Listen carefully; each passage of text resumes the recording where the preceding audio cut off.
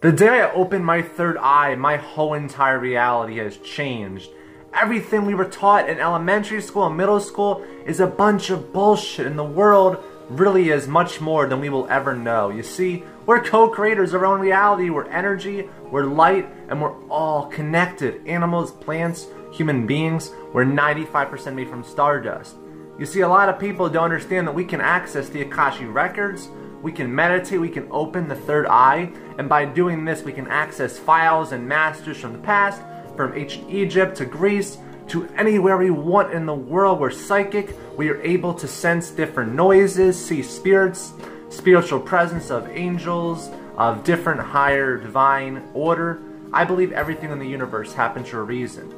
So when you open your third eye, your world will be like, whoa, what happened? You'll realize that a lot of people on earth are in this deep sleep, hypnosis if you will.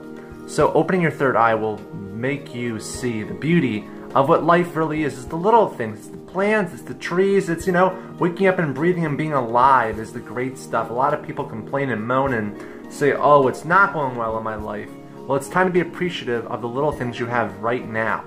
So, have a fantastic Monday. Thank you for watching.